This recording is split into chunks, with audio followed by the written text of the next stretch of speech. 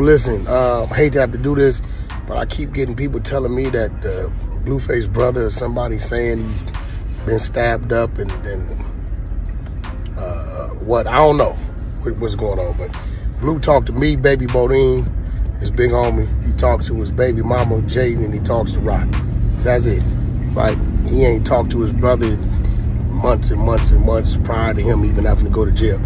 I called his mother maybe a week or two ago and let him know, look, he had a little fight, that's it. Just to let her know she flipped out, started hollering and screaming. Maybe that's some mama shit, I don't know. Maybe he was there when she started hollering and screaming, but all I told her is he had a little fight, a little scuffle, that's it. We all know Blueface know how to fight, right? Like, county jail, it happens, right? Other than that, just letting the fans know Blue all right. I'm hearing from the mother that Dre allegedly is having a nervous breakdown. She's sending me text messages between her and Dre's wife saying they talking to counselors to get him committed and like this. And I guess he's saying things, I don't know. That's for them to deal with. But I'm letting y'all know the fans know Blueface all right.